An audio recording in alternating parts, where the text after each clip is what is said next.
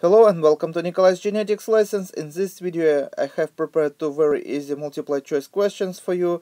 As usual, I recommend you to stop video here, read the questions, answers, choose the correct answers, and when you would be ready you can run video again and you can compare your answers with my answers and explanations. And here is the first question. The only people who likely would be genetically identical are, and here is the three answers to choose from. Answer A. Monozygotic twins, B. Dizygotic twins, and answer C. Monozygotic and dizygotic twins. And of course, correct answer would be answer A. Only monozygotic twins would share 100% of the genes, and dizygotic twins would share 50% of the genes. And next question. Which of the following statement is true concerning biological inheritance? Answer A. Each human somatic cell contains one of each type of chromosome, and this is wrong answer because each somatic cell would contain two sets of chromosomes. So we can cross out this answer. And answer B. When sex cells are produced, paired homologous chromosomes separate so that each gamete contains only one of the pair of alleles for each trait. And this is correct answer. Let's check the last answer. Brothers and sisters frequently have exactly the same combination of chromosomes. So you may see that here in our first answer we see that sometimes sometimes monozygotic twins would share 100% of their genes and sometimes 50%.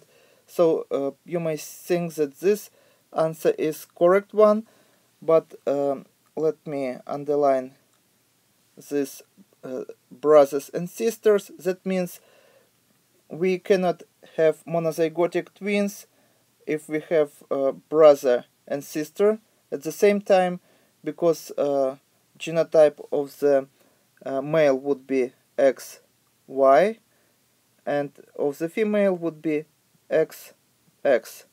So this tells us that these two people do not share 100% of their genes. So here we have Y chromosome and here we don't have Y chromosome. So monozygotic twins cannot be brother and sister. It can be two brothers or two sisters, or three brothers or three sisters. That because one clump of cells would divide and produce two clumps of cells. That is genetically, the genetic makeup are the same. So this is how twins, monozygotic twins can arise. And dizygotic twins would be a completely different story. Here we have two egg cells. Each would be fertilized with different sperm, and each one would develop into embryo with its own genotype.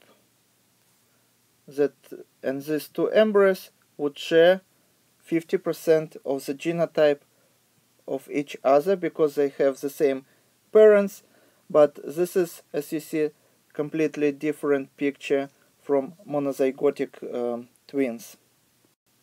Here we had one egg cell that were fertilized with one sperm and then just divided to two clumps of cells that started to develop as two separate embryos, but the genetic makeup is the same because in this example we have only one sperm and only one egg cell.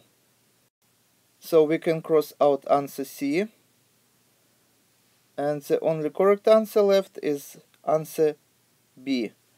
When sex cells are produced, and sex cell is gametes. Gametes can be of the two kinds, egg cell and sperm. And of course, sperm and egg cell would be haploid.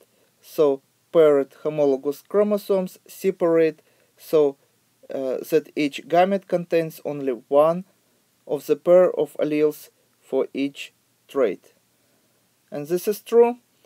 And this is all for today. Thank you for your attention. Please subscribe for my new videos that I post almost every day. Thumbs up if you like this video. Please write your comments, questions if you have any, and see you in the next video. Goodbye.